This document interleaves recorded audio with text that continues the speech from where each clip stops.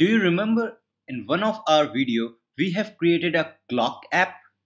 Let's first redesign it and we will now see in this episode how we can use the states and what is actually the life cycle of the states or life cycle of the app.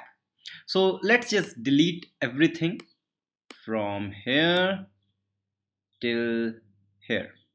Okay, this one also.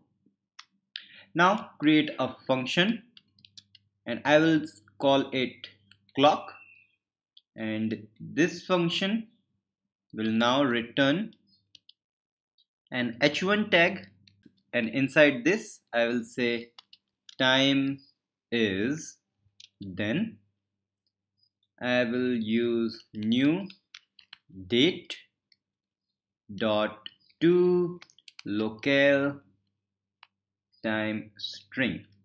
Okay, and let's render this clock, and we have decided we have to use capital C. Okay, so let's just start the server. So npm run start, hit enter, and in no time it will just start the server in our browser. So let's see. Yeah, it's having some kind of error which says new date, so D has to be capital. Yeah, it's working, and we have done this thing.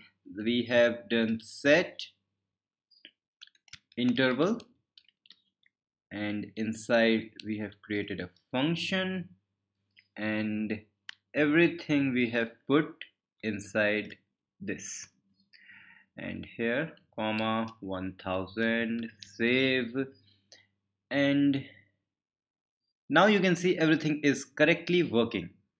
But here is some problem. We have to make all the codes inside a single function. There is nothing we can reuse. There is nothing which is encapsulated, which is separate. So let's just do that thing. So what we can actually do, we can move this set timeout or set interval inside this and this function outside. It still works, and you can see this function is now reusable. We can use it another way. We can also move this function and call it function called, let's say, time, and in this function I will put that thing, and now in the set interval I will call that function. So we can do like this and save it, and yeah, it is still work. And we can also do like this. We can remove this thing, this also, and it will still work. We have separated out many things, but still there is a scope to have all the things separated. So let's do one thing. So to have a new look of this thing, we first create a class instead of this function for the component. We have learned that we can create a component via function or via class. So I will say class clock extends, and that should be react dot component, and inside this we have to use firstly the render method, and this render method is just like this method, and we have to just return everything from here, and let's just return this. So now we don't need this one, so if I remove this it will still going to work. Let's see, save this file, and yes, it still works. But here is something more. You can see we are hard coding the date here. It is date, so it's okay, but we cannot hard code any value. So here comes a new thing which is called state. So what states will do, states is just like your local variable. The props we have seen, props can have the data from outside the component, but the states are components. So how we will set the state? To set the state, we firstly have to create a constructor. So I will say constructor, and inside the constructor we firstly have to say super, and if any props we have, so props, okay, and we have to include props here also. Okay, here now I will say this dot state is equal to, then there is an object, and in the object I will define whatever I want to have here. So I'm saying here date colon new date. So you can see I'm defining a date state here, which is just like this. And instead of this, now I can say this dot state dot date.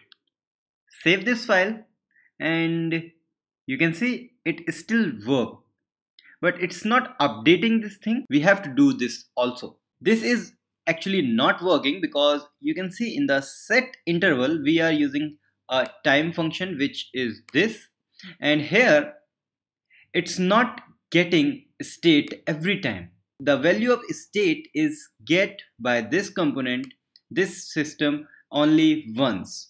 Okay, so we will see how we can change this to a updated self-updated time, which is stopped right now.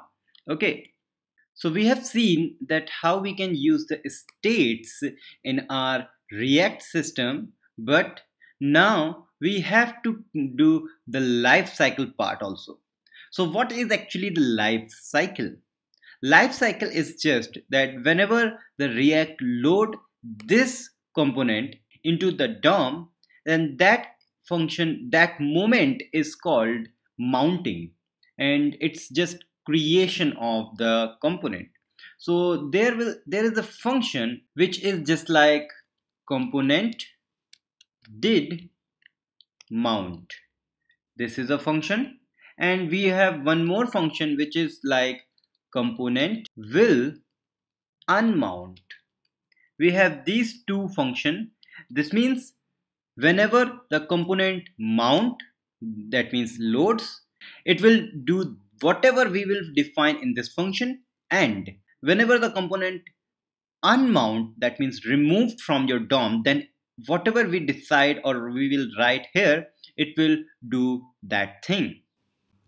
So firstly check by alert. So I will say alert abc, save this file, and you can see it's now having alert because we have seen that this will be mounting whenever the component mount.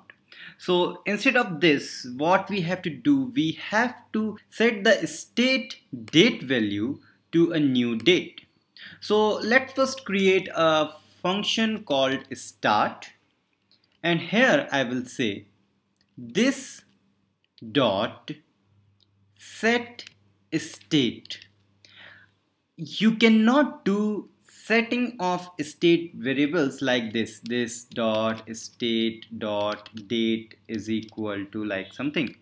You cannot do this thing. You have to use this function, this dot set state, and in this function we have to define our new value for date. So date is new date, and then semicolon not come here, it will be here. And now in the mount part I will say set interval.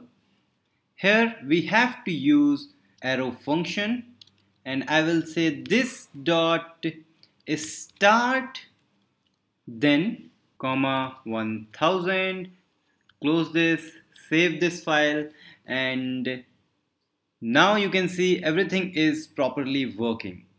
And if you want to stop this, just call it like this dot timer is equal to this, and here I will say clear interval, so clear interval, and here I will say this dot timer.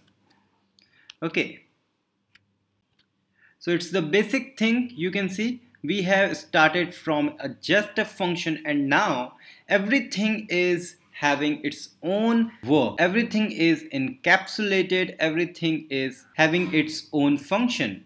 So you can see if I delete that, we have to remove this function, time function, and now save, and yes, it will again work.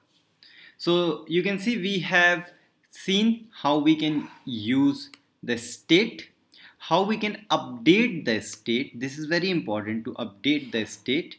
What are the life cycles of the component? So in the next episode we will cover some more details. So thanks for watching, and don't forget to subscribe, like Bitfumes on Facebook, Twitter and Instagram.